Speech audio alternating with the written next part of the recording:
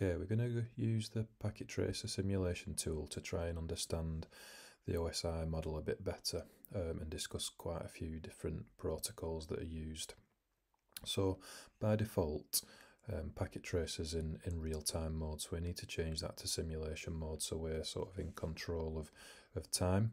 So how I do that is sort of go to the bottom right hand corner. You'll notice there's two options here, real-time and simulation. So if I click on simulation, that brings this box which can be expanded based on how many devices you've got in your simulation environment. So in this case we've only got a web client and a web server, so we can make it reasonably big. So the next sort of step is to determine which events we want to see. So down here you'll notice there's a show all, show none. So if I click show none, I've got none available to me, but if I click show all, you'll notice there's a hell of a lot of different protocols that can be visible within the sort of activity we're going to use. So I'm just going to use HTTP for this one. So if I click edit filters, I can select them individually. So click HTTP and then minimize that, and you'll notice the visible events now is just HTTP. Okay, so if I go over to the web client and on the desktop go to the web browser and type http www.osi.local and click go. Okay, you'll notice at the moment that nothing's appeared. So if I push that along, because like I say we're in simulation mode here, push it along 4 times and then click back on the client, the browser, so for this activities page has appeared. So if I click on each one of these different sort of transmissions, I'll get a bit different activities on each one, or different viewpoints on each one. So if I click on the first one, we're only looking at layers 4, 3, 2 and 1 so far with HTTP here. So you'll notice it says source port 1026, so that's a randomly generated TCP port above 1024. So it could be 1024, 1025, 1026 and above. And the destination port is port 80, which is HTTP port on the web server.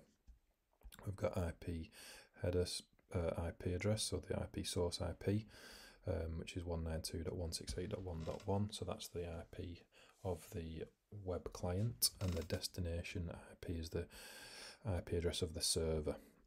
And here in layer 2 we've got the MAC address, so the MAC address of the web client and the web server. So for example, if we look at the destination IP address of so let's call it .1.254, if we click on the server and the actual Ethernet port, we'll notice that it says the IP address is .1.254, so it's telling us the truth. Let's just try it again. It's messed up a bit, and then okay, so on the third one down we've got a bit more information here, because when using TCP we're using a 3-way handshake. So what that means is it's sending a request to the server. It's saying, can I talk to you? And the server says, okay, I like what you want to say, sure. So it sends that acknowledgement back for then the client to then send it again. So that's why it's called a 3-way handshake. And we've got quite a bit of more information here. So the inbound, as you'll notice, the port number's changed from the previous request to 1027. That's just because it's randomly generating that port number, but destination port 80 is the same, because that's HTTP, so that will always be the same if you're using HTTP. So these sort of are opposites of each other. So we've got the inbound, so that's coming from the web client, and then the outbound's coming out of the server back to the web client. So that's why that information's different from each side. Okay, so if I go back to the first one, click on the sort of PDU details, so we've got quite a bit more information here. you'll notice that it's in 32 bits because that's an IP address is 32 bits long. You'll notice within the IP address you've got the source and destination IP addresses, and under TCP you have the source port number, destination port number. You've also got flags which are used for troubleshooting in particular connection types. You've got windowing, which is used flow control for controlling congestion, used to mitigate DDoS attacks quite successfully. So quite a lot of information there in the PDU details, so it's sort of breaking it down, so what's going on at each level. Okay, so if I want to now see all the protocols that have been used during this sort of activity, if I click show all, I get them all now. So I've got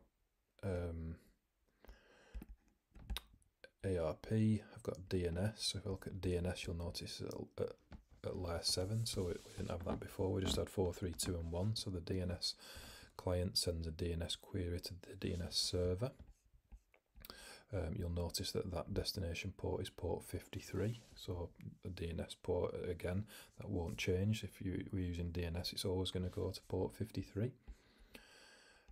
If we look at ARP, we're only using layer 2 and 1, because what ARP does is it's sort of connecting the MAC address to the IP address, sort of matching them up for resolutions. Okay, so that's pretty much everything we can show you in this activity.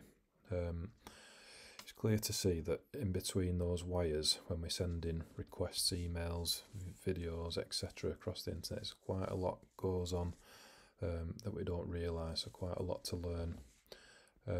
If you just want to reset this activity and start again, you can just simply press reset simulation.